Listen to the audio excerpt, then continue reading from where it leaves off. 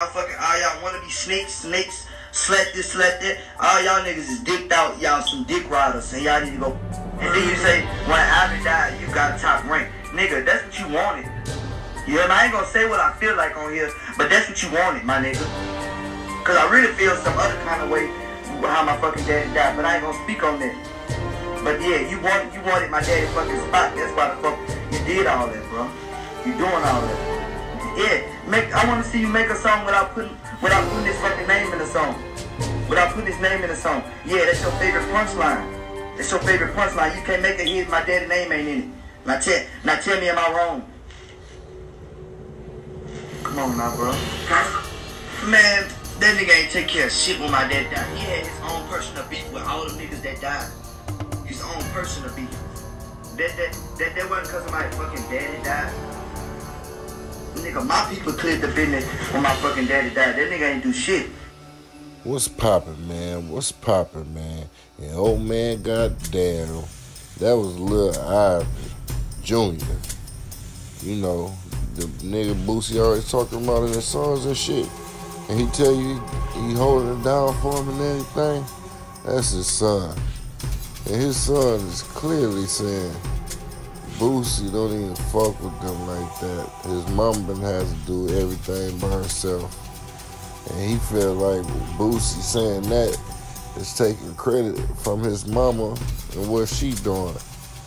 And if you listen to Boosie say he take care of his kids when they pass away. So if that's the case, how would Lil Ivy Jr. go on this rant about how he using his daddy's name to get some clout? And also the nigga say Boosie always wanted the nigga's spot. Now that's some deep shit, man.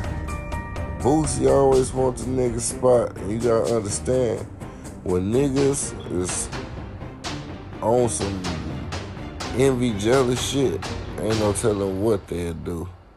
A nigga will whack you just to take your spot. Then you got him saying he feel kind of iffy about what happened to his daddy. So I'm picking up, he feel like Boosie had something to do with his daddy getting murked. You know what I'm saying? Like, why would he throw that out there? That he feel a way about how his daddy died, but he don't want to speak on that. Then motherfuckers say Boosie ain't even slide for his daddy or do nothing for his daddy.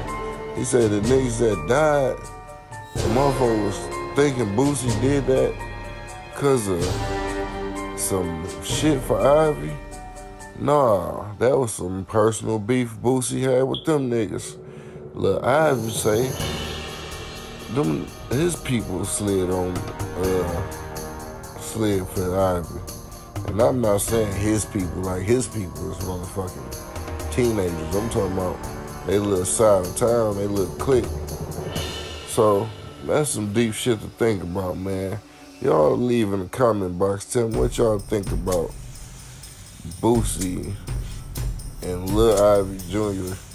exposing Boosie for not really holding Ivy down after he passed away and hinting that they had some type of beef. Cause I heard the day before Ivy died, Boosie brought Ivy a pint of lean and Ivy declined it. And later on, it was a fight broke out or some shit, and that day Ivy died. So I don't know, man. But drop in the comment box, man. Tell me what y'all think. Subscribe to the channel.